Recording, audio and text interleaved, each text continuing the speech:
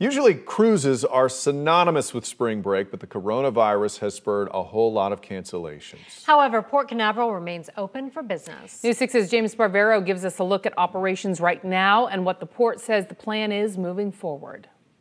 No changes at Port Canaveral. The port today continuing to report that operations are normal.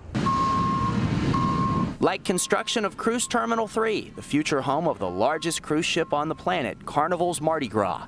The port saying the terminal's grand opening is still expected in July, but if anything from construction to business to travel should change, the port telling us in a statement it's working closely with our cruise partners on contingency plans with operational alternatives should the need arise.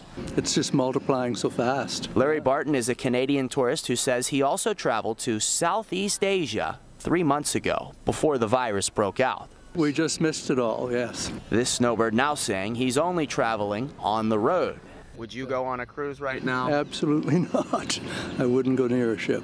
Just have fun and just kind of stay safe. We've interviewed cruise passengers here for a week, and all of them we've talked to were not worried. I can't believe how it's been so blown out of proportion. Today, however, we were privately contacted by a guest who told us his party is canceling their upcoming cruise.